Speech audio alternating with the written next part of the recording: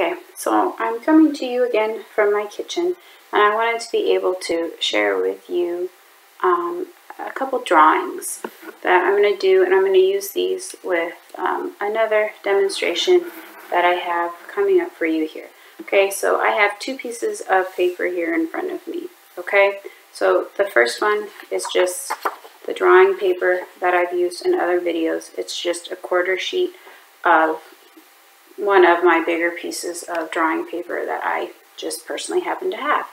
And then this piece here is a piece of mail. You can see there's some, maybe you can, it's been folded, okay? The other side of it is just, it's a notice from my bank about what they're doing for what's going on right now. But the other side is blank. So I wanted to show you that this is also another option for those of you who maybe don't necessarily have specific paper dedicated to drawing or painting or other things like that. So I wanted to show you this. It will work. This is actually a thicker piece of paper. So hey, it'll work. I got it, right? Might as well try it. So what I'm going to do is I'm just going to draw on the back of it. Now, make sure you ask Mom and Dad before you draw on the back of it. I don't want to get any sort of, I don't want to get you in trouble. I don't want to have any sort of call from Mom or Dad about how you use something that they needed. Okay, so make sure that it's okay with them before you use it. Okay, I'm going to draw a tree on this piece of paper, mainly because you guys are always telling me that you don't know how to draw trees, and also because it will work well for my next demonstration video, which if you watch it, you'll see what I'm using it for. So I'm going to draw a tree.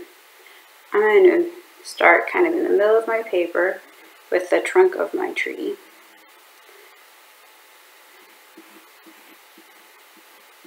I'm going to come in a little closer for you guys.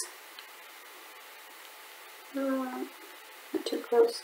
There we go. Okay, so I've got the trunk, the center part of the trunk of my tree. All right, make it a little bit longer.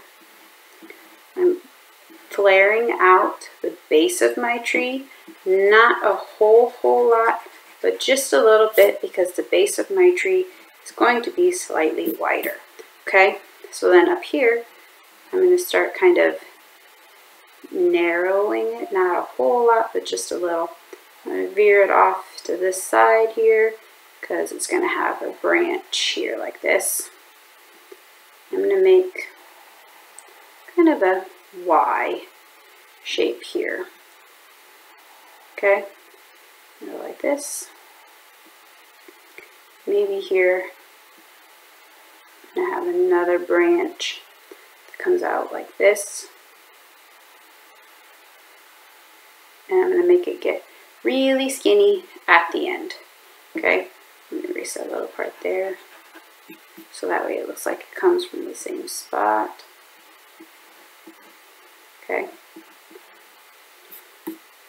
maybe there's another branch down here, skinny at the end. Okay, so that's the idea, is that every place, you see how this also kind of has this Y shape here, every place that you're going to put a branch, or that you would like to put a branch, you're going to make it thinner than the branch that it comes from, and as it goes out it will get skinny, because that's what branches do. Okay, so they're going to get skinny.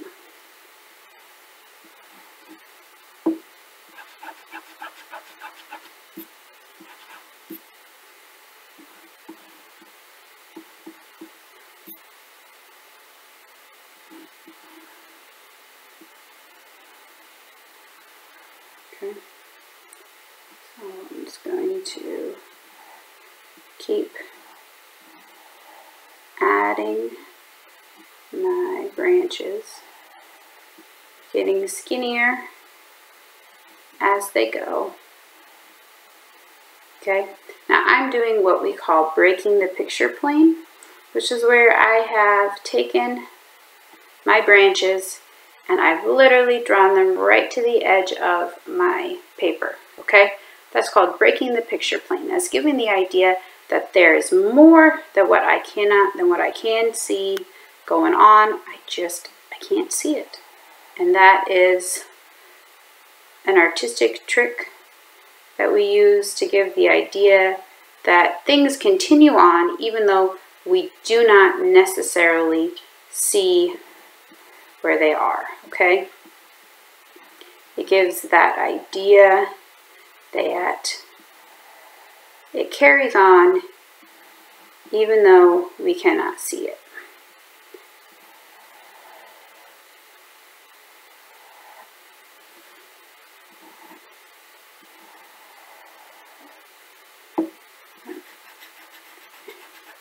I don't like the look of that one, so I'm going to erase.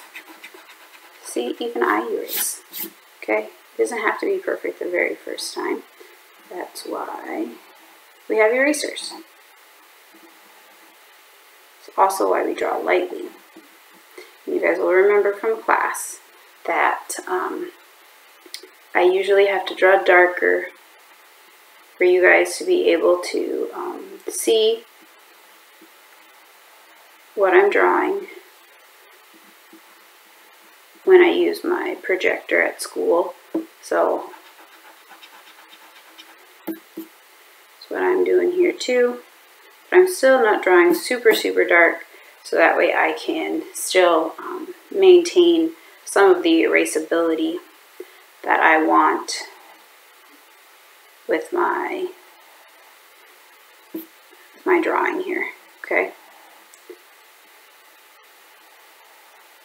Alright, so I'm going to kind of keep adding some little branches here and there. This is going to be a fall tree.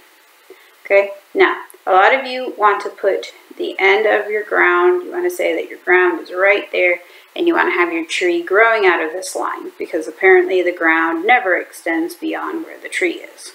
Okay, that's a bad idea. All right, we want to show that our ground continues on into space. So I'm going to bring it above the bottom of my tree. I'm going to add in my background line. Okay. And I think I might add in, maybe there's another tree way back here in the distance. So I'm going to make him or her really small. Not really small, but significantly smaller. Maybe not as many details. You're still going to have some limbs coming off of the tree.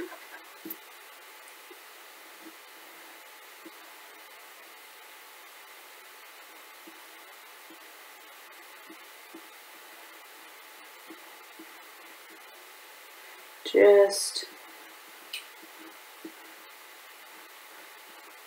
not as many of the teeny tiny details, just kind of the bigger ones, so that way we can see that it is a tree back there. Okay, so there's how to draw a tree. I've got a foreground, I've got a background, kind of a middle ground almost. Okay, I can add more things to this, but I just wanted to show you quickly how to draw a tree, how to kind of change the size, so that way you can see different viewpoints of the tree and things like that. Okay, so that was a quick demonstration of how to draw a tree.